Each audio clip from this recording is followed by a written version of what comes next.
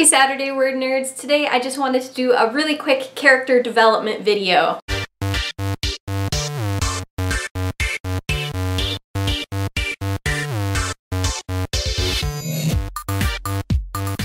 A lot of people love having character development sheets, and I used to like those too, but then I noticed that I was starting to use them as a procrastination technique, and rather than actually getting to know my characters by putting them in terrible situations, I was spending hours and hours and hours just thinking about, oh, well, what's their favorite flavor of ice cream? What would they do if someone was rude to them in a hospital? I don't know. And obviously there are no absolutes in writing.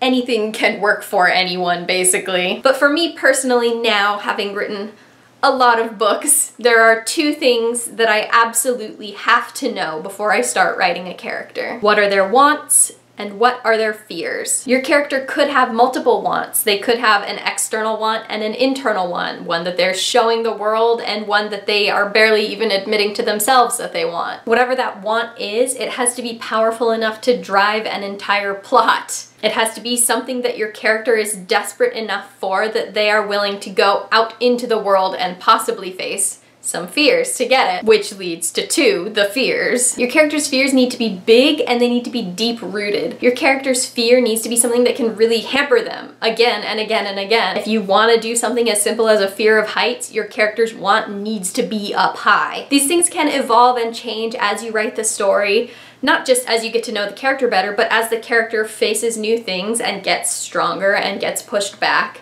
They might want different things or fear different things once they realize how much more there is to fear. But for me, the most important thing right before I start page one, before I even need to know the plot, before I need to know the world, is I need to know what that character wants and what their fears are. What's the one thing that you need before you start writing a book? Let me know down in the comments, and also feel free to ask any character development questions you might have as we are gearing up to go into Camp NaNoWriMo on Monday.